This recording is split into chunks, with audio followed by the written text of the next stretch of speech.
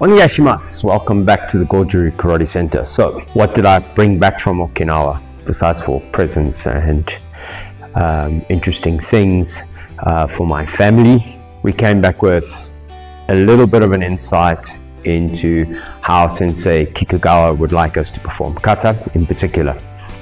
So, if you do karate a different way and you train in a different dojo, a different federation, a different lineage, a different whatever, always revert back to what your sensei would ask you to do. So do what your sensei says. If you're not into kata, if you're into MMA and fighting in the octagon, this video is not for you. This video is for people who are trying to analyze and study kata, and more importantly, acts as a historical document for my dojo in particular and my students, my direct students, who are looking at the changes that might be coming into their kata slightly so that they can improve and get to the same standardized level. All right, everything is going to be done reasonably slow, nothing too fast, and we're going to get started straight away. So I think let's start with Sanchin kata and with Tensho kata. These katas need to be done, and all kata need to be done a lot more slowly. Emphasis must be placed on finishing each and every single movement. In terms of the pattern of the kata, there is nothing that has changed from the way that we generally do our kata. So if we start with Sanchin,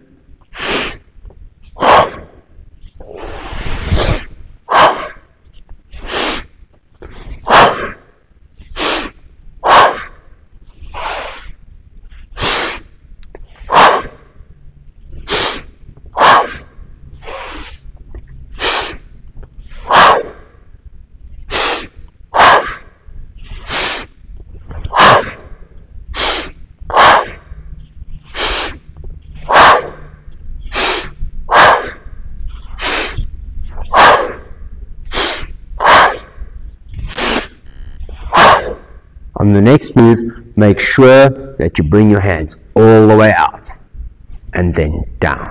So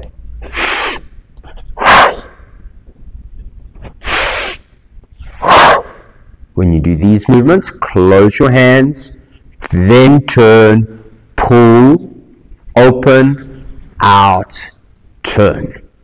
So make sure that you're not rolling in like we used to. Just close, turn and pull, open, out, and turn. Step back. A little bit more emphasis on that portion instead of that way. A little bit more scooping across the bottom of the tummy and out. We're going to deal with Moashuke in a little while. Lower, not up as high, and down, and that's going to be a general trend throughout your kata.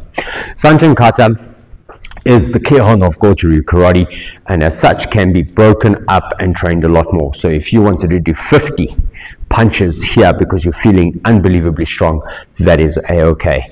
If you wanted to do 30 of these, it's a-okay. Generally speaking, the kata, 3 steps forward. On the 3rd step, there will be 5 punches, which means you will stop on the left. One of those, 3 times pull, 2 times mawashi uke, and then finish. Okay, do not rush the kata. The same thing will apply in Tensho, and in Tensho the breathing will be slightly different. So breathe in and out as usual. The start is the same, in, out, in and out. Step through, in, out, in and out, and on the 3rd step, in, out. And this is where we're going to start talking about things that we need to consider when we're doing the kata. So don't speed up your hands because you run out of air. So don't go. Try and keep the hand movements slow and build your lung volume. So it's best to do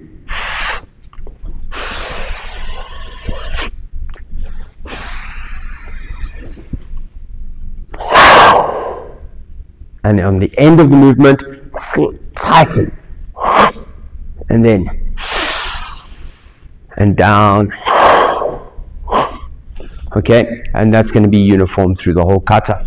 Short movements, I tend to change the timing of Tensho as well quite a lot, but when you're doing grading, keep the movement as generic as possible.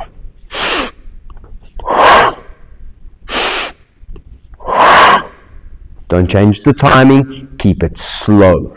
So breathe in, breathe in, breathe in, out, in, out, in, out, in, out.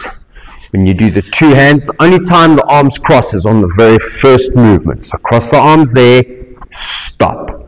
Now don't cross the arms again. Don't even let your fingers touch. Stop. Out. Stop. Out. In. Out. In. Out. In. Out. In. Hands. A lot of the time people just do this. Try to get those hands further out and down. Further out and down. Further over here from Geki Sai Dai Ni, try and get, it's very hard that as soon as I'm stopping, I'm trying to, my hands will be a little bit behind, a little bit delayed. A little bit delayed, but not massively. And down and round and bow. Okay, so the kata is going to have a more generic in-out breathing pattern, and we're not going to overemphasize differences of breathing, long in, short out, long out. We're not going to jump through Sensei Chinen's 5 types of breathing. Moving on to Geki Sai Dai Ichi. This is now where we start working for the children. We want to finish each movement. So the bow, as we've done, announce the kata, yoi. Make sure finish. First step, more straight. Face punch on target, and 45. So we used to do this block very, very close to the body and finishing with something that looked like that. Now what we're going to do is we're going to go on a plane over here a little bit more and block. The elbow is still leading the technique. Alright, so the elbow still leading the technique, and the thumb will finish just behind the knee. Alright, so if you're high up, it's going to be a little bit above the knee, but behind the knee. If you low down, it's going to be just behind the knee. Alright, and finish there. And a good chamber. I don't want to go through the mirror. In out step, straight step, 45. To the front, 1.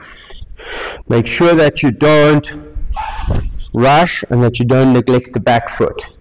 So 1, 2. Finish each technique in the next 5 movement combination. 1, 2, 3, 4, 5. Finishing every single technique properly. The next movement depends where you train. If the sensei allows stomping of the feet, and if the floor or surface is good for stomping, right now we have tatami down, it's okay, stomping is good. If your sensei doesn't allow you to stomp on the wooden floor because people are making holes in it, then don't stomp. So it depends what the sensei wants, okay? We're going to have foot sweep, stomp, strike. I was bad. I don't know if you saw what I did. Make sure it's one hand only. We need to try and move away from doing this with 2 hands like we've done for so many years. All right, I'm going to face the camera. Step through 1 block. So make sure that this is happening, not this. Okay, so through, cover, block. Center, side, elbow, 2, 3, 4. Stomp. We're all going to have to work on the stomping action. Try not to lift your foot like this, please. Next concept that is going to carry through is going to be the moment the leg is grounded, the hands must both be in the chamber. And it's going to carry through to a few places. So, 1, 2. 1, 2. Finish. 2, 3, 4, and 5. So, these concepts that we're going to carry through, number 1, if it's a blocking technique, in, out, stepping. If it's an attacking technique, more straight stepping. Concept number 2, in shikodachi, gedambarize, a 45-degree plane. We do this quite a few times in more of our advanced kata, so that concept is going to carry through into the advanced katas. Finish every movement, don't rush. Later on, maybe you get towards the really advanced katas, there's a whole sequence of movements, and everybody tends to rush them. Finish each and every move. Alright, chambering the hands as the foot grounds. This is going to be an important concept. It's going to pop up in Geki Sai Dai Ni and Saifa straight away. You'll find it happening there. Stomp where you can. If the dojo allows for foot stomping, great. But please be careful, mind your own body. Don't hurt yourself. You want to do karate for a long time. I think that pretty much covers what happens at Geki Sai Dai Ichi. So in Geki Sai Dai Ni, we've got everything that Geki Sai Dai Ichi has got.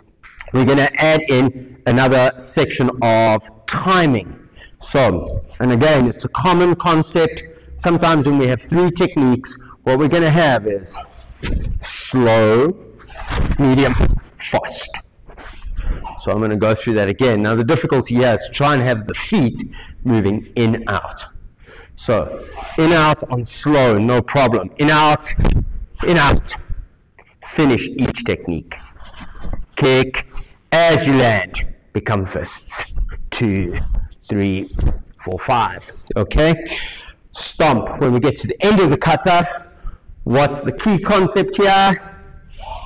As I get to my cat stance, my hands on the chamber. So exactly like Geki Sai Dai Ichi at the same place.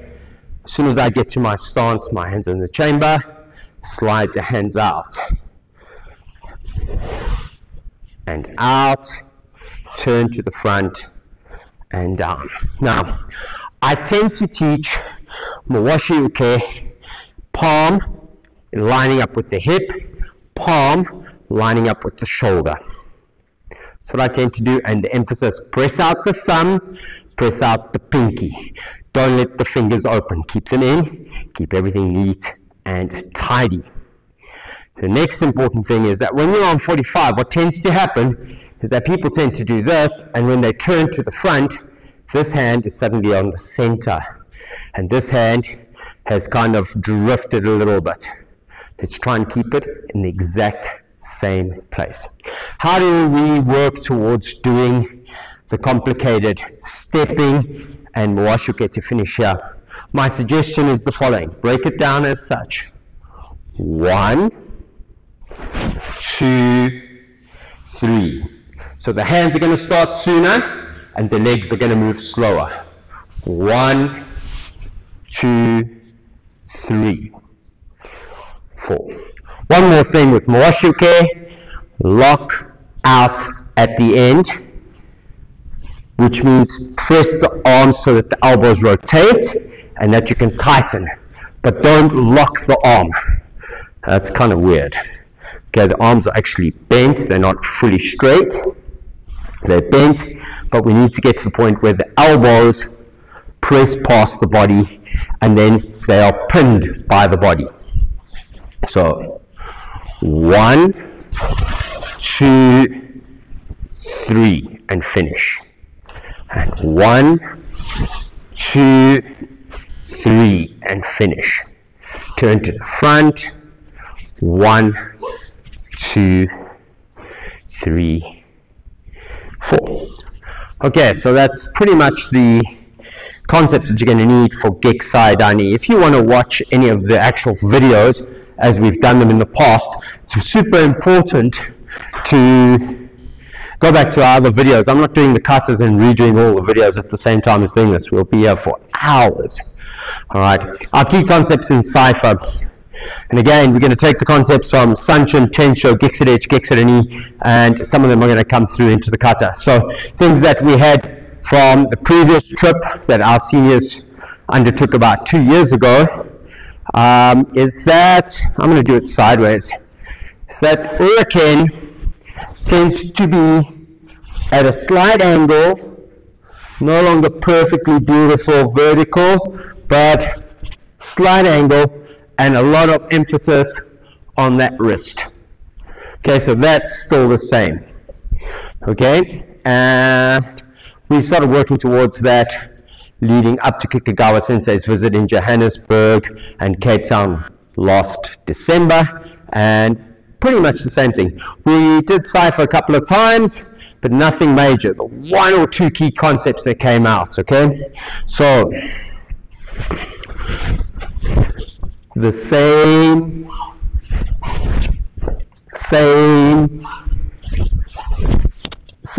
Biggest change, this hand must rub on the inside of the arm. So it rubs there. So this is the kind of feeling you want. It's a full block, and this is a half a block. As you're stepping, and we're going to be looking to the side. Kick, move, looking to the side. Kick, look forward. Okay, so lots of things happening on this one. Oopsie, let me try and keep my balance. So 1, kick, look forward, foot touches, hands chamber. What tends to happen, lots of students do out back. This is no good. All right, we want to make sure kick, chamber, out. As soon as the foot is grounded, the hands are chambered, split second after, out. Bottom of the hands, top of the shoulders. So not perfectly parallel to the floor, slightly up. Center. Don't make this into a massive movement, but also don't make it too small. Center. The next concept that we're going to have is the idea of touch and go on a cross step. So as we do touch and go, foot's going to touch, the body is automatically going to pivot. This is something you have to work on. I'm changing direction so you can see what the hands are going to do. So touch, go, closed, open, closed, double punch. So 2, 3, 4, touch, go. 1. Don't get into the habit of 1, 2, 3, 1, 2, 3. Finish each technique. Saifa in particular is a very short kata, and what tends to happen is you rush it from after the kicks, and then the kata just becomes a mess towards the end. Control the timing of the kata. Finish each technique properly. Okay, now hammer fist plus stomp. If the dojo allows for it, you stomp. When we step through, shoulder height. So basically parallel to the floor. Okay, so that will take us to the back. Step, turn, pull. And what you want to do is try ground yourself by turning on this leg. So step, notice I step into one line so that this leg pulls in a straight line. And pull. Finish the technique. So here you're not going to be at this point when the leg comes in. This is the technique that finishes as the leg comes in. This comes after. Out, 2, not too high, 3, 4, and 5. All right, so you can see the core concepts coming through from Geki Sai Dai Ichi, Geki Sai Dai Ni into Saifa, and they'll continue into Seiyunchin and Seiyunchin and so on. The idea is that we came home with concepts, not with specific corrections, most of the time.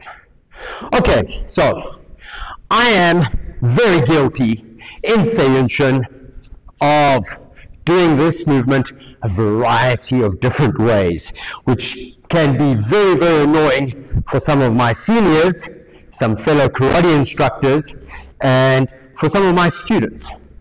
So 1, 2, 3, and we were training. Kikagawa sensei, just turn, just turn.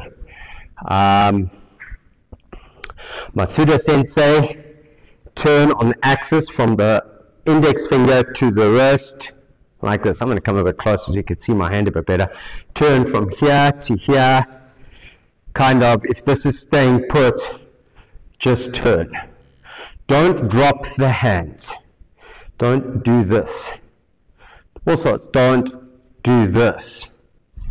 Just turn. How to train this. So, all right, Brian. Finally, Brian gets to be in the video. Hi, onegaishimasu. Excuse his ill-fitting gi. We gave Brian a generic plain gi today. So, all right. We're going to grab right to right. 1, and we're not doing bunkai. So if you're watching this section and you're going, oh, yeah, that'll never work in the street. This is not bunkai. This is to facilitate developing the technique the way sensei wants it. 1, keep the elbow in. 2, circle, turn, and how would you grab? So how do I get my hand there? And then I'm obviously going to pull. All right, let's go on the other hand, please, Brian. So, elbow in. Don't let the elbow bop out and the shoulder drop. Okay, no power from this person. It's just facilitation of angles. That's all it is. 1, turn from the index finger to the hand there, and how would my hand grab on? Okay, I like working off of this because it means the hands are in the correct position. It also means that we can concentrate on the facilitation part, not we're defending ourselves against a punch. And 2. Hey. This concept is going to appear later on in several other kata, especially the advanced kata. So, Seiyunchin is going to be different from Superumpe. As this happens here, this hand is going to come to the chamber. It is not crossing in front. Seiyunchin, 1, 2, and together. All right, so let's go through the opening movement. So from the yoi, 1, under and slightly higher, not under the chin, in front of, let's say, the nose. And I'll physically try and put my nose on my fingertips. Make fists, keep the elbows in, and pull down. When you do this, you're going to find that as your hands come down, they're going to be able to run knuckle to knuckle, and then you're going to open up. So you're going to have this hand movement. And the plane you're going to end up with is going to be that 45 plane we did in Geki Sai Dai Ichi. So the concept continues. Open, round. 1, turn, 2. So we're going to step through, same thing, up, down, round, turn, and together. I'm just going to match feet, right, up, down, up, turn, together. Place the hand on, nothing fancy, doesn't have to be a fancy turn, just put the hand on top of the other hand, in, out, and straight forward, zuki, straight forward punch. No funny kinks of the elbow, naturally extended, front to knuckles, solar plexus. The triangle, I'm going to use my left hand, that is created between the knuckle, the wrist over here, and the thumb. This flat plane of hand. That's where your other hand's going to be on. So this side, this is the side I'm going to be doing, hand's going to be on. Do not let your hand be in front of the punch. The punch is in front, the hand is behind, creating support. The elbow, just kink it, tuck it underneath, okay? So don't tuck it out, just tuck it underneath. So we're here, 1, 2, 3. Finish. This hand doesn't have to move. Pull back, drive the elbow parallel to the floor. Okay, hand finishes basically on top and together. Raise the hand up, turn and press down. On the next couple of movements, there is a beginner's way and there's an advanced way. The beginner's way and the way you should learn is get under eye, get under eye. So you should get 1, get under eye, get under eye. Slightly more advanced way, or the advanced way, is press down with this hand and more of a hammer fist. It still finishes in the exact same place. It's just the hand tends to chop down a bit more. It's smaller movement and a complete 45-degree angled block finishing behind the knee once again.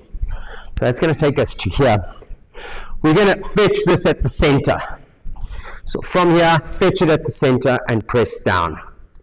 And again, beginner, get under eye, intermediate or advanced, you're going to do hammer fist, get under eye. So you're going 1, 2. The next movement, don't rush, slow, stop, slow, stop. The next move is more of a straight step than it is an in-out step, and it has a slight curve to it, but it's more straight. All right, so for years, taught round, a little bit more straight and direct, and the hands don't open up to create power for this. It's a common mistake, a common problem, so make sure, 1, finish on your center line, hand in the front. The only foot sweep we practice, this is not uniform through OGKK. Our line of OGKK, this is the only foot sweep in the kata, followed by the shift and the uriken. All right, if you come from Onaga Sensei's group, you will practice 2 foot sweeps. Okay, so my friends who are in South America who fit in under Onaga Sensei, all right, we're aware that there are subtle differences between what their senseis are teaching. 1, 2, 3. As I land, uriken. Don't bring this in to take it out. Just shift forward, and as you land from the wrist, hit the uriken. Okay? Touch, go, stop. So finish the technique. I'm going to do it as if I was doing the kata, and that's the front. I'm going to end up 45 that way.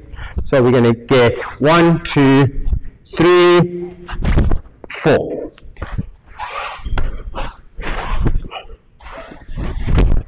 Finish the technique.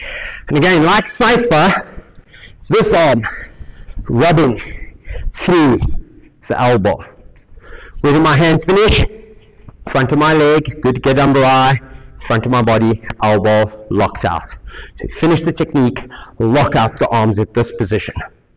Then step through, 1, 2, 3, 4. Finish each technique. Avoid this kind of dribble. Try and finish. Stop, stop, stop, stop before you move on. Again, it's a common theme from Kikugawa Sensei. Don't rush your kata. Finish each technique. Sit on the back leg, elbow, elbow. The same concept going to that side. Moving to the front. 1, 2. This arm, don't raise it up to hit. From here, hit from here, and it's that wrist we're looking for, not the arm, the wrist.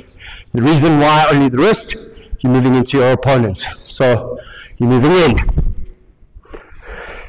arms out to about here at its maximum, and then directly up, touch those elbows. Here's the concentration, drop and settle. Please do not drop your hands, do not extend them fully outward. We want our arms to go up and round, touch and go. And the easiest way to understand this is if you've ever swum butterfly, that kind of motion, you're going to struggle to swim butterfly with your hands out there. Okay, I know some people can do it, but you're going to struggle. You really want to get your hands out and in front of you, and it's like they're being held by somebody. So Brian, can I use you for a second, please? So imagine Brian is in shot. We're here, Brian, one hand per hand, just holding on to my hands, and it's like my hands have been left behind. So this is creating this idea of around here. Okay, I don't want you to bring your hands in and then up. I want the idea of your hands going here. Okay, thanks Brian. So it's kind of like your hands are stuck there and then you're dropping into this position.